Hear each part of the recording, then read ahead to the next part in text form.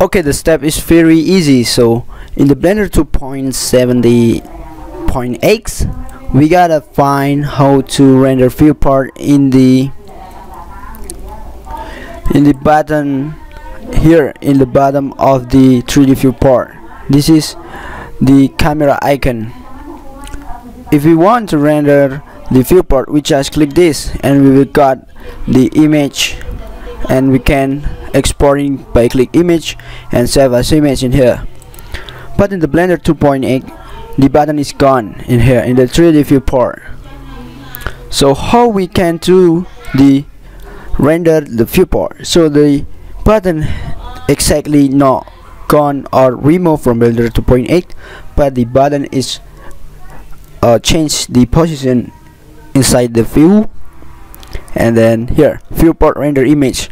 The name is, I think, changed a little bit, but this is the same function for render OpenGL or render viewport inside our 3D views. So for example, I click this. Okay, as we can see, this render is very responsible for our here in the tabs of render settings. If we turn on the transparent, the render output will be transparent. So for example, I didn't want transparent include to our render image.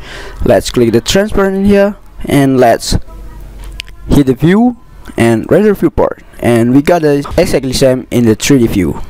Okay, if you guys learned something and this video helpful, don't forget to subscribe my channel, and see you in other videos.